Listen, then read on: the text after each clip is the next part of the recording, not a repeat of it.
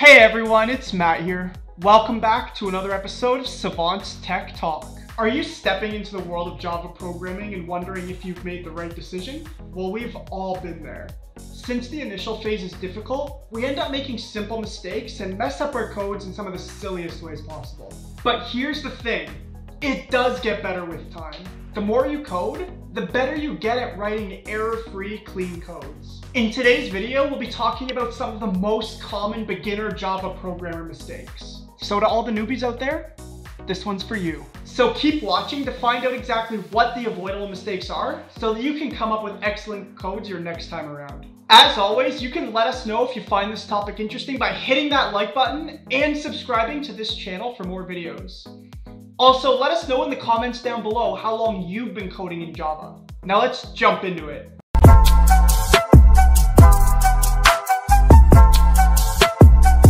Mistake number one is brushing aside the basics. Again, we've all done this, until we learn that it's the basics that help us in the long run. As someone who has just started coding, you need to understand that the basics are the backbone of every programming language out there. Lack of conceptual clarity will only end up with you being more frustrated every time you write a code that doesn't run smoothly. Nailing the hows and whys of programming will help you know how it functions.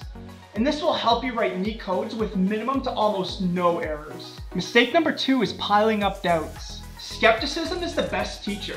And this applies to coding as well. You can't be a programmer and not have doubts, questions, and queries. Piling up all of these will only end up confusing you more as you move ahead in your coding journey.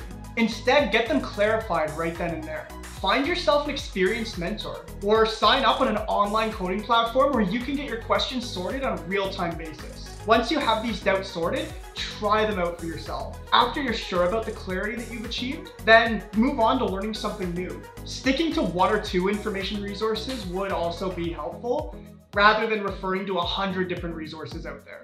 Mistake number three, only mugging up theoretical concepts. Actually implementing theoretical concepts is just as important as mugging them up. Just watching someone code or reading about it is not going to take you anywhere. It will take you far longer to churn out amazing codes at this pace. So instead of waiting and watching, actually start practicing coding. Whenever you learn a new concept from a book or video, try it out. See for yourself how it works and you'll be able to retain it in a far better way and for a longer time. Also, take it easy as you start implementing the codes and start with some simple tasks that would slowly and steadily build your confidence. Mistake number four is coding alone.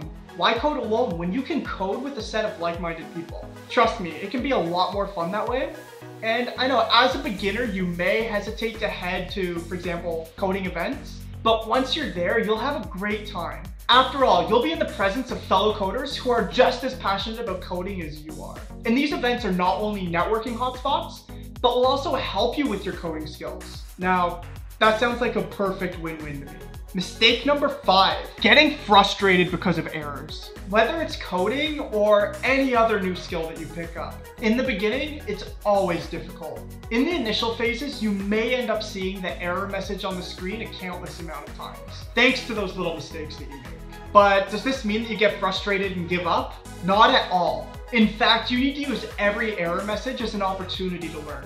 Knowing where you're going wrong and working on it, that's something a new coder should do so that they don't end up repeating the same mistakes over and over again. Mistake number six, not practicing coding enough. The more you practice, the better you get at coding. Unfortunately, many people who are new to coding don't understand the importance of practice, which is why they end up with messed up codes more often. Java isn't just another skill that you pick. It's a programming language used widely across the world to develop complex web applications. You have to contribute enough time and effort to Java as you would to any other academic discipline. If you don't practice enough, you'll only end up getting demotivated. So practice as consistently and dedicatedly as you can.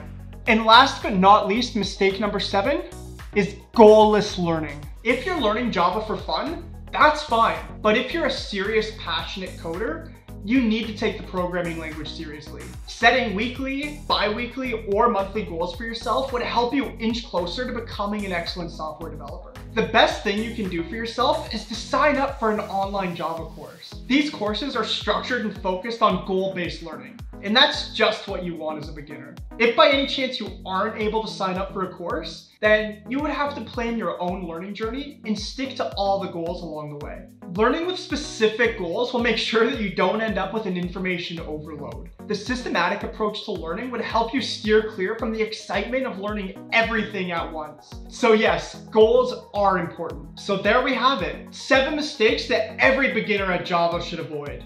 From brushing aside the basics, piling up doubts, only mugging up theoretical concepts, coding alone, getting frustrated because of errors, not practicing coding enough, and goalless learning. Let us know in the comments, have you made any of these mistakes? We need to always keep in mind that learning is a gradual process, and we need to have fun along the way too. Only then will we truly fall in love with coding. As someone who's new to coding, getting intimidated of professionals who churn out impeccable codes, and even coding itself, is completely normal. But it's how you find your way to the top that matters. So get started with polishing those coding skills. I'm sure you'll be able to write excellent, error-free code very soon. Once again, if you enjoyed this video and you haven't already, don't forget to hit that like button and subscribe to this channel for more videos. Thank you for watching.